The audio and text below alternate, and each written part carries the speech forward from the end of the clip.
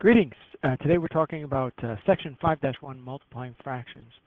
And we're going to use an area model to help us understand the multiplication of fractions. We're going to start by modeling a couple problems, and that's going to start with step 1, which is to draw a rectangle.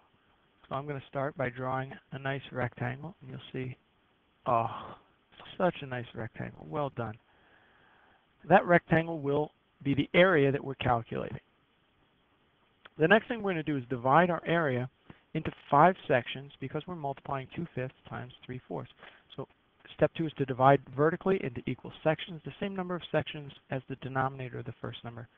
In this case, that's 5 sections. So there's 1 section, 2 sections, 3 sections, and then 4 and 5 sections. 5 sections approximately equal is step 2. Step 3 is to color in a number of vertical strips equal to the numerator of the first number. The numerator of the first number is 2, so I'm going to color in 2 vertical strips. Again, if you were in class, you know Mrs. Mashburn, my kindergarten teacher, was very proud of my coloring. And she should be. Look at how nicely I did. Step 4, you can see we're at step 4 at this point.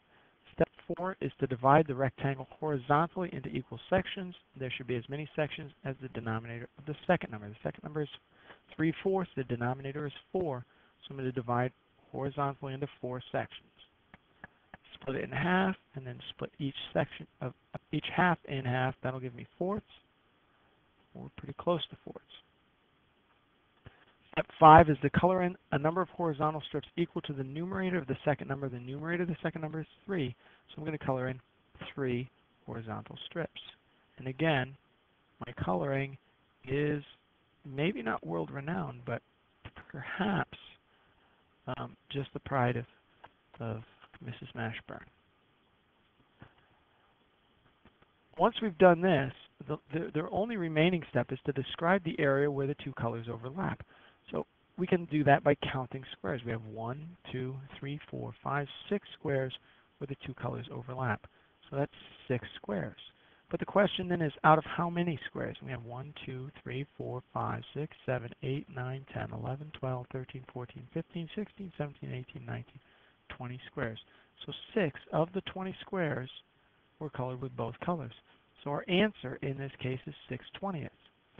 And if you do some more models, you can probably see a connection between the numerators in the problem and the numerator in the answer. The denominators in the problem and the denominators in the answer. And you can see 2 and 3, 6. Well, when we multiply 2 times 3, we get 6. 5, 4, 20. When we multiply 5 times 4, we get 20. So this is what we're going to do to calculate fraction multiplication. In order to multiply fractions, we're going to multiply the numerators to get the numerator in the product, multiply denominators to get the denominator in the product, and then simplify the product if necessary. One other thing we need to keep in mind is when we're multiplying by a whole number, we're going to give the whole number the denominator 1 and then utilize the multiplication strategy we just discussed. We'll look at 2 examples here. The first is 5/8 times 2/3. So if we were to write that problem down, I'd write 5/8 times 2/3. And now I'm going to multiply. I'm going to multiply the numerators. 5 times 2 is going to give me 10. And then multiply denominators. 8 times 3 is going to give me 24. Now, 10/24, I can see both of those numbers are divisible by 2. So I can divide numerator and denominator by 2 to simplify the fraction. And in this case, when I do that, I'll get 5/12 as the fraction in simplest form.